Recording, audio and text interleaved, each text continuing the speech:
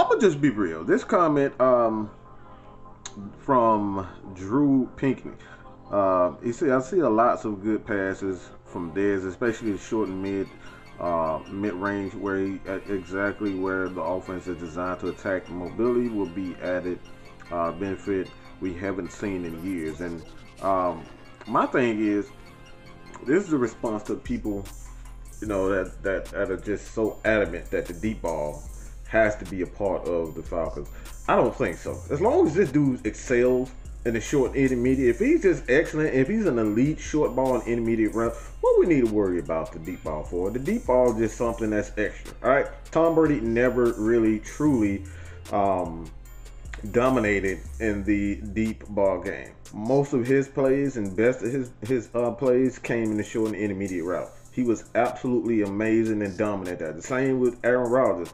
Most of the quarterbacks who are great, Drew Brees, Matt Ryan, Peyton Manning, most of these guys have made their money in the short and intermediate routes. The deep ball was just an added, just an added dimension. All right, so as long as Desmond Ridder is doing his thing in the short and intermediate routes, why are we so adamant or so focused on him, just having the deep ball?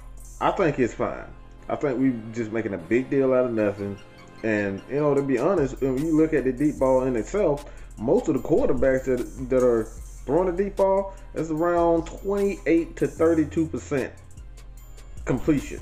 So the deep ball is not even that much of a big deal. When you talk about the short and intermediate routes, it goes from short for about 60 to 70% for some quarterbacks and even higher. And then the intermediate routes is about 65 to 60% anyway. So a lot of these things that we're concerned about, as far as the passing game is concerned, it's just all for nothing. I think it's just a bunch of people that are upset that they didn't get the quarterback of their liking, and the Falcons are backing a third-round pick instead of backing a first-round pick. And then, like I said before, we have so many examples when we talk about quarterbacks and where they were drafted.